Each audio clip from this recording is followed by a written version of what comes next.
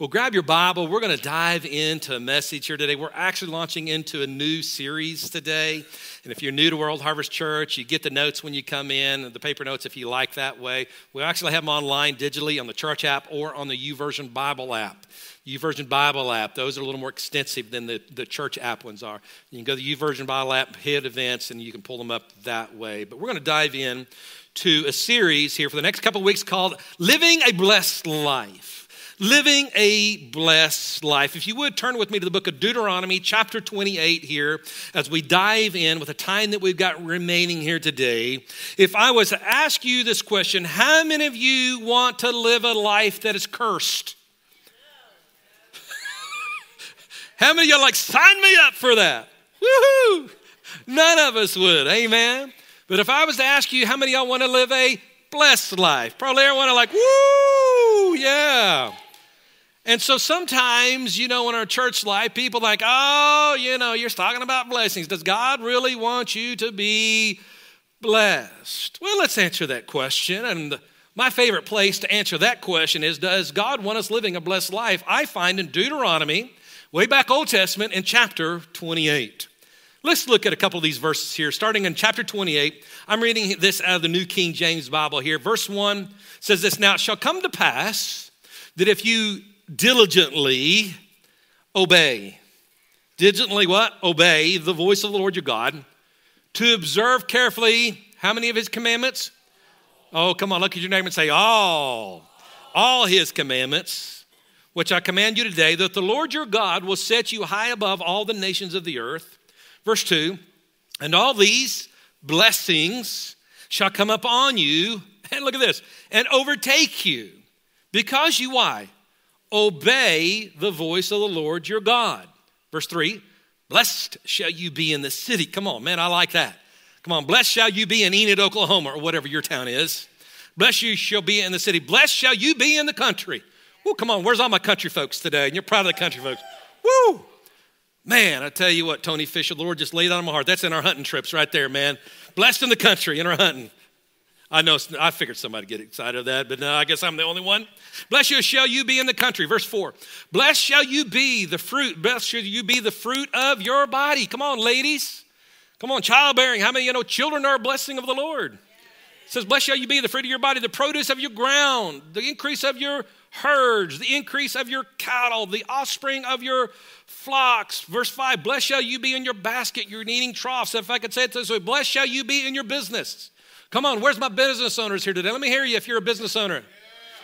Yeah. Amen, got a few business owners. Come on, blessed shall you be. Verse 6, "Blessed shall you be when you're coming in, and blessed shall you be when you're going out." Whoo, I like that. Verse 7, "The Lord shall cause your enemies." Anybody got any enemies today? "You cause your enemies who rise up against you to be defeated before your face. That shall come out against you one way." Oh, but they're going to flee how many ways? 7 ways. Verse 8, "The Lord will command the," come on, everybody say it with me, "the blessing on you in your storehouses and on all to which you set your hand to. And he will bless you in the land which the Lord your God is giving you." Do you believe today that the Lord wants you to be blessed? I believe that he does, to be blessed. But there's a couple things that I want to just look at here this morning. For us to successfully walk in the blessings of the Lord, we have to do, guess what? Our part. Come on, it takes us doing something. They are conditional. The blessings of God, everybody wants to walk in the blessings of God, right? Come on, how many of you want your marriage to be blessed?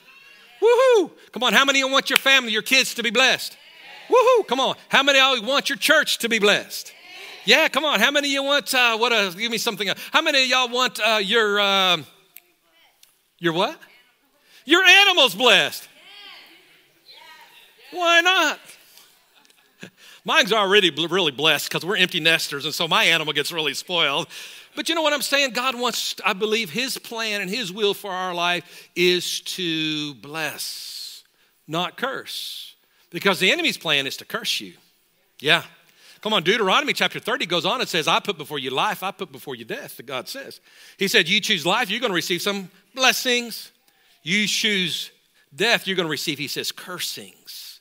So we see this life of blessings contrasted with the life of cursings. And the thing is, it's all dependent upon our willingness to be obedient to the commands of God. Do the blessings of God automatically happen? I dare to say that the blessings of God are totally contingent upon my ability to be willing and to be obedient, to walk in his ways and to do what he asked me to do. Anybody else with me today? Amen. So turn over to Matthew chapter 25, and this is where I really want to get into. In Matthew chapter 25, I love the whole chapter 25. There's 3 different stories that are told in Matthew chapter 25. The first story we read about in Matthew chapter 25 is the parable of the 10 bridesmaids, those that was waiting for the wedding party to show. The wedding party was waiting for the groom to show there. And basically the theme of that story is this: be ready, be prepared, because you don't know when he's coming. How many of you know we better be ready, we better be prepared for the coming of the Lord Jesus Christ? Amen. This world's getting crazier, right? Jesus may be coming sometime soon. I don't know when. Amen. But the second parable that's sandwiched in the middle there is the parable of the 3 servants. The theme of that is this: all could, but not all would. All could, but not all would. And the third and final story told in Matthew chapter 25 is the final judgment. And the theme of that is, did you live your life for others? We will be judged when we get to heaven. And Jesus will ask you, what did you do with your life? What did you do with what I gave you? Did you live your life for others? But I want to look at that middle story there, the story of the 3 servants.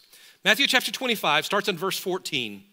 Matthew 25, 14, and I tell you, the Lord has had me in this parable time and time and time again. Starts out in verse 14, it says, for the kingdom of heaven, everybody say kingdom of heaven. So what we see here is Jesus beginning to share a principle of the kingdom of heaven, the way the kingdom of heaven functions. And I don't know about you, but I've realized early on that the way that God thinks is different than the way that I think. Anybody with me today? The way the kingdom of heaven operates is different than the way the kingdom of this world operates, all right?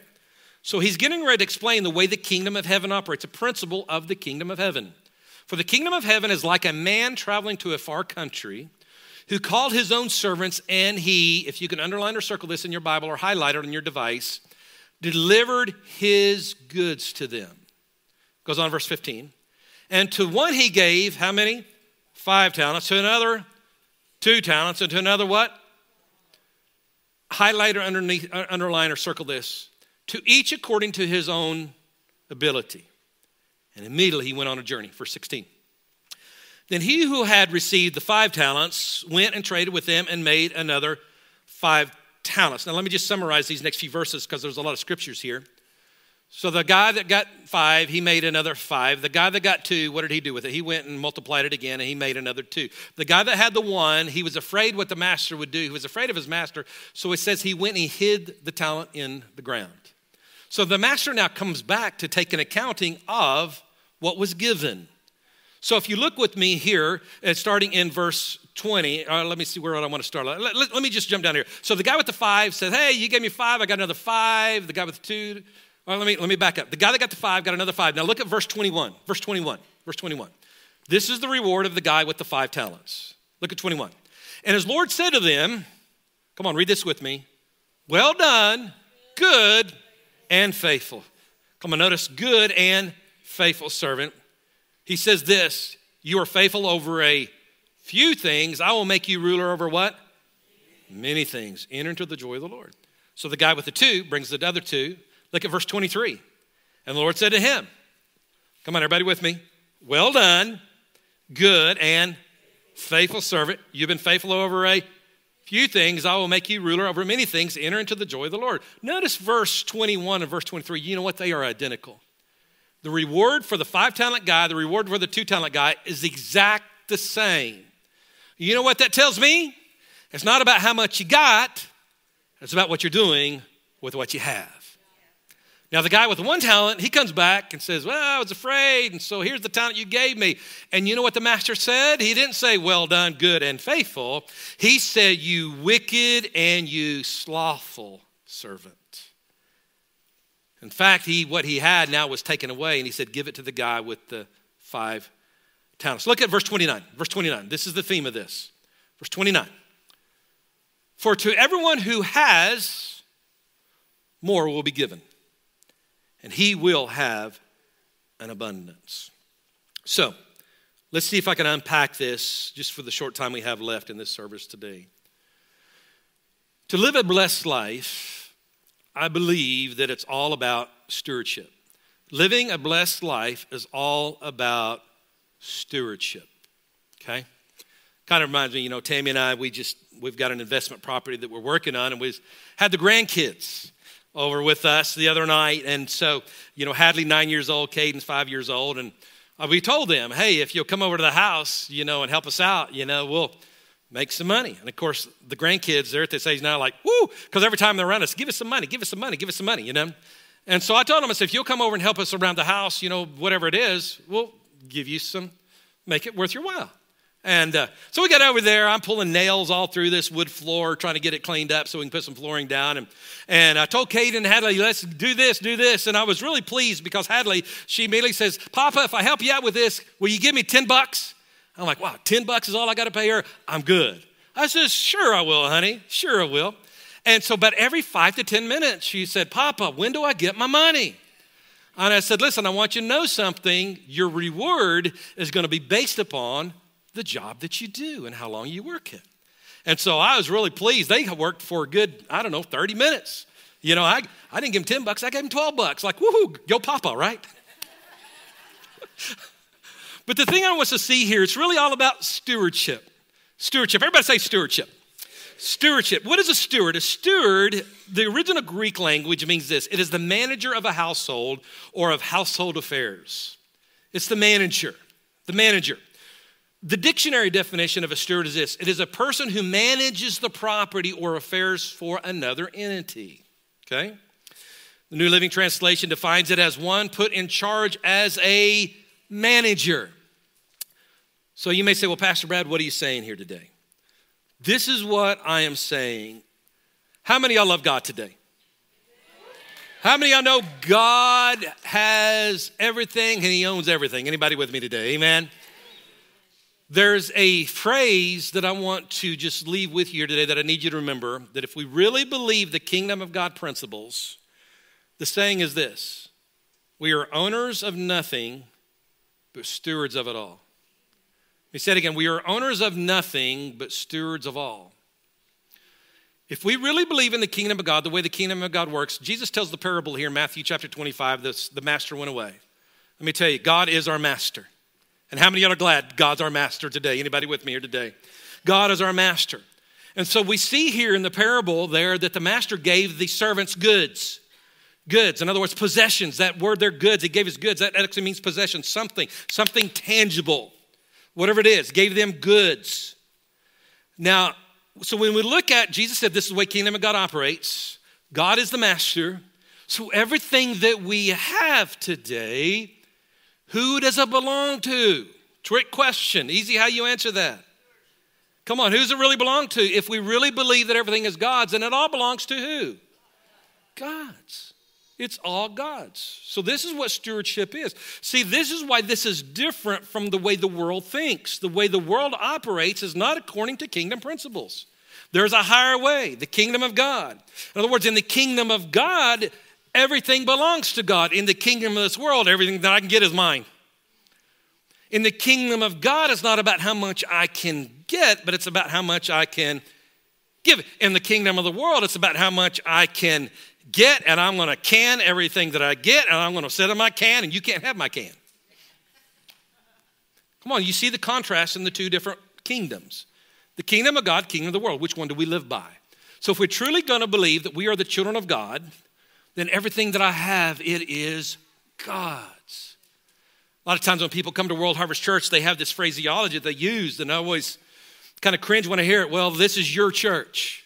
It's your church. This is not my church. I have the opportunity to start this church.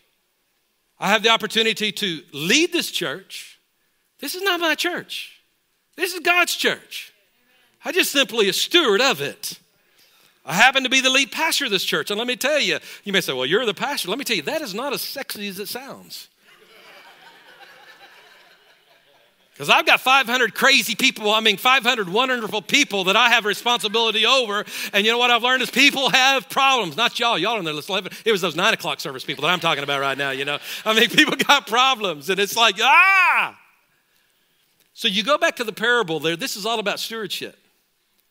How faithful are you with what you got in your hands right now? Again, the one guy got 5, one guy got 2, one guy got 1 talent. What determined what they got? Anybody remember the story? What was it determined? Why did one guy get 5? Why did one guy get 2? Why did one guy get 1 talent? Why? Did anybody remember the story? It was, where'd I hear? It was because of their ability. Another master looked at him and said, dude, you're a 5 talent dude. Here's 5. He looked at the guy that got 2 and he said, you know what? You can handle 2. You got some ability there. He looked at the guy and said, hey, you can handle 1. Here's 1. Now, if he would have taken 5 talents, gave it to the 1 talent man, what would have been the result? He would have whittled it down to 1. He would have lost it all. If he would have taken the 5 talent potential guy, gave him simply just 1 talent, guess what he would have made? He'd have made it 5 pretty quick. Because you go to the level of your capacity. There's a capacity that you have. Y'all have heard me share this before. When it comes to me, this is not a good thing. I have had to deal with this all my life. Because there are many times I will look at other pastors, other preachers, and I'll think, oh my gosh, I wish I was as good as they are. And I've dealt with this image. I'm like, well, you know what? There's always somebody better than me. You know what? I've had to come to the realization. It is a sin for me to compare what I've got to what somebody else has that I don't have possession of. It is a sin for me to say, well, I'm just a 2 talent guy. God, you must not love me enough because I just got 2 and that guy's got 5. I think too many times we get so wrapped up at what somebody else has that we don't realize I got to be faithful with what I have in my hands now. See, the guy with the 2 talent got the very same reward as the guy with the 5 talent. See, this is what I've learned. You're a 5 talent person. Guess what? You got a lot more burden and responsibility to carry than me and my little 2 talents. Woohoo! I remember being a young preacher like, man, Lord God, give me a church of 5,000 people. And now I'm at the stage of life I'm in, like, oh, thank God we've only got 500. Because, man, you're always dealing with at least 5 or 6 people every week. I'm dealing with people that's in a crisis moment. You go to 5,000, guess what? You multiplied that by 10 times. Like, oh, dear Jesus, thank you, Lord, for what I got. Now, I'm not against God expanding and growing. In fact, I don't believe he's going to give me more than I can handle. So for me to look at whoever it may be, the greatest preacher, the greatest orator, the newest guy, and for me to say, man, I guess, God, you must not love me enough because I'm not like they are. I believe that's the sin of comparison. And that's wrong. And that's wrong. I need to value and appreciate what I have in my hands. Because it's not about what you don't have. It's about what you're doing with what you do have. 2 types of stewards. Remember the good and the faithful. In other words, faithfulness determines how well you're doing. You're either faithful or you are unfaithful. And the reward for faithfulness, guess what? It's more. There's more. In fact, I think every one of us are in a test today of how well you're handling what's in your hands determines if you'll ever see what's in your heart. Sometimes we get so focused on what's on our heart that we disregard what's in our hands. Listen, I'll never see what's truly in my heart till I successfully steward what is in my hands right now. And here's another, just tag onto that. It's the phrase of this: if you don't use it, you're going to lose it. So use it. Use it. The parable, the 5, the 2, the 1. The guy that didn't use it was the 1. Hey, the 1 guy had the very much potential to get the very same reward the 2 guy, the 5 guy did, but he chose not to do anything with it. What are you doing with what you got? Elizabeth Dole said this many years ago. She said this: life is not just a few years to spend on self-indulgence and career advancement. It is a privilege, a responsibility. It is a stewardship to be lived according to a much higher calling. Second thought is this: stewardship is our responsibility. Come on, say, this is my responsibility. See, we are in a beautiful partnership with God. God delivers the goods to us. We're simply the stewards of what he gives us. I'm simply the steward of what God has given us here at World Harvest Church. I'm simply the steward of what I have in my possession, in my well-being, in my personal life. I'm simply the steward of that. So what am I going to do with what God has given me? I like in Luke chapter 12, kind of a parallel story to the chapter 25 in Matthew that we read. And just look at the screens. Matthew chapter 12, verse 42 says this. The Lord replied, he said, a faithful, sensible servant. Come on, say that's me right now. Come on, tap your neighbor right quick and say, he's talking about me right now. A faithful, sensible servant is one to whom the master can give the responsibility of managing his other household servants and feeding them. Look at this, verse 43. If the master returns and finds that that servant has done a good job, guess what? I like this. What did Jesus say? There will be come on, anybody like rewards? Yeah, verse 44, I tell you the truth. The master will put that servant in charge of all that he. Jump down to verse 48, the last half of verse 48. Look at this, it says this. When someone has been given much, much will be required in return. And when someone has been entrusted with much, look at this, even more will be required.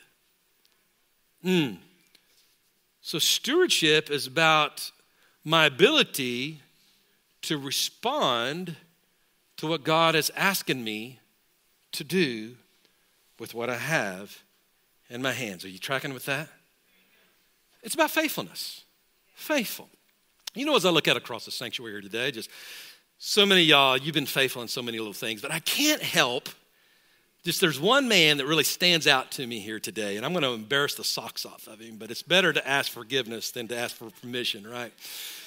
But Scott Allen, you just bless me when you show up. I know you've been through a lot of hell lately, and I know that God still has his hand on you beautifully. God has used you just so supernaturally over the years past in the school system to speak into so many kids' lives, and I love what he's done. And you've been dealing with this long deal with COVID. You bless me. You're in this drawing. I don't know how many of y'all follow Scott on Facebook, but he's been drawing. He's in this season of drawing, right? In fact, do you have that picture? This is something that he drew, the roaring lion of Judah, the tribe of Judah, the lion of Judah, overworld. I mean, that really blessed me. I've got that in my office there. But, Scott, I believe your best days are ahead of you, that you're not over. And I just want you to know that I appreciate your faithfulness. Even when life has dealt you a blow, you've had time and time again, opportunity after opportunity again to say, I'm done, God. I've had too hard of a life, but you stuck with it. You stuck with it. Amen. In fact, I think you need a blessed. Hey, John, would you give him a $100 bill real quick? Would you give Scott $100?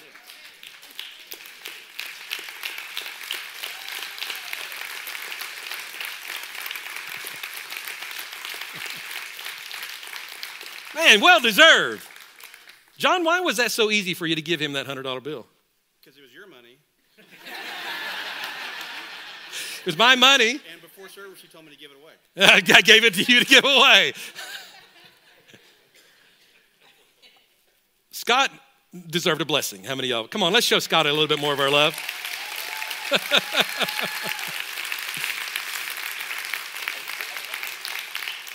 John was willingly able to give that $100 bill up because I gave it to him before service started and said, I want you to, in so many words, be a steward of this $100 bill for me. I'll tell you what to do with it later. So it's easy for him to give it away because guess what? It wasn't his. He simply, if I can put it in terms of the parable, he did what the master asked him to do. So God used John to bless Scott. And John, he could have either said, well, I need that $100 a whole lot worse than Scott needs it. John could have said, what $100? What are you talking about? You didn't bless me with $100. I found this $100 bill, But he willingly gave it because he understood stewardship. Stewardship. And of course, the reason why I gave it to him, because I entrusted John with my $100 bill that I knew that God wanted to use to bless somebody else. This is how the kingdom of God operates. It's stewardship. And stewarding is our responsibility. See, the big question is this. What are we doing with what we've been entrusted with? What are you doing? Your business is not for your own gain. Your business is for the kingdom of God. Matthew chapter 6, verse 33 so beautifully says, if we seek first the kingdom of God, he's going to take care of everything else. Seek first the kingdom of God and his righteousness, and all these things shall be added unto you. You need your needs being met? You got needs being met? I'm sure if I was asked to John or Rebecca, do you have any needs in your life? They'd probably say, oh yeah. But seek first the kingdom of God, the way he does things, his righteousness. He'll take care of the rest of that. Do you see this principle of stewardship, how it operates in our lives? We get so greedy so many times with the thing that God gives us. This is mine, this is mine. Hands off, this is mine. Kind of like a kid. This is mine, don't take away my candy. This is mine. But if we understand that we are owners of nothing, but we are stewards of it all, it helps release us, because this is my third and final point that I want to leave us with. Being faithful with what you have produces miracles. Produces miracles. Every miracle that you read about in Scripture, every miracle that's been experienced, always started with something so small and insignificant. You think about Moses. I think about the story of him when he came up to the Red Sea after bringing the children of Israel out of the land of Egypt. They hit the Red Sea, and the children of Israel was like, oh my gosh, why did you bring us out here? You know, the Egyptians come. They're getting ready to kill them all. And they're saying, Moses, you know, you brought us out here so that we'll die. You know, Moses looked up to heaven. God, what shall we do? What am I going to do? What did God say? He said, what's in your hand? What did he have in his hand? A staff, a stick. He said, strike the water. What happened? He took that stick, he struck the water, and what happened? Woo! A miracle took place. I think about young David. Showed up on a battlefield just to bring his brothers a DoorDash. A Grubhub. And he hears this giant out here, this Philistine guy, making fun of the children of Israel. Something rose up in David. Who does this guy think he is?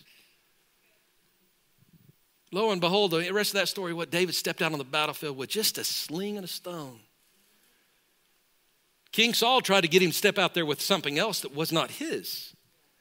But David stepped out with just a sling and a stone. In other words, David simply stepped out with what he knew and who he was. And a great miracle took place as David fell. When God directed that stone, just David died. I think of the great multitude that came out to hear Jesus one day to preach a powerful message. The disciples said, these people are getting hungry. And come on, you know, how many of y'all know? They probably weren't just hungry, they were hangry. I mean, they were like, you know, we're going to have a riot. Jesus turned to the disciples and says, well, you feed them then. I said, we ain't got nothing. He said, what do you have? Well, they looked around, they had a Happy Meal. You know? A kid's meal. That's that. But what did he took that little thing. He took what he had, took what they had, and blessed it. Blessed it. The miracle of the loaves and fishes. If all they had was a piece of chewing gum, we would have read about the chewing gum miracle, how Jesus fed them up with chewing gum. Now that I'd like to see. But anyway, which is the principle of this? What was in their hands, God used it to bring about a miracle. Some of y'all are at a place in your life where you need a miracle. What is it that God wants to pour out? What is it? Let me rephrase that. What is it that God wants to use what's in your hand so he can pour out his blessings upon you? I just told this story last week when I was in Guyman at the church there at Victory Center, that my dad, some of the earliest memories of my dad was he was a foreman of a ranch south of Prairieton, Texas, 8,000 acre ranch. It was half farming and half cattle operation. And these are the early days that my dad worked for a guy. His name was Pete Leslie. Actually lived at Alva, just a few miles from here up at Alva. My dad ran the ranch for him. And so my dad was in this agreement with Pete for a set amount of money. I don't remember how much it was or anything. It was a set amount of money that he would get paid every pay period. Well, this one particular pay period, there was a lot more money that my dad received in his account than was agreed upon. Now, for some, you're thinking, woo, blessing. I got an accidental blessing. I found a $100 bill out in the parking lot. It's a blessing, woohoo. You know, or the cashier gave you back too much money. Oh, it's a blessing. Now, let me say this. My dad recognized that this was not a part of the agreement. So my dad calls up Pete up in Alva. So I think there's a mistake.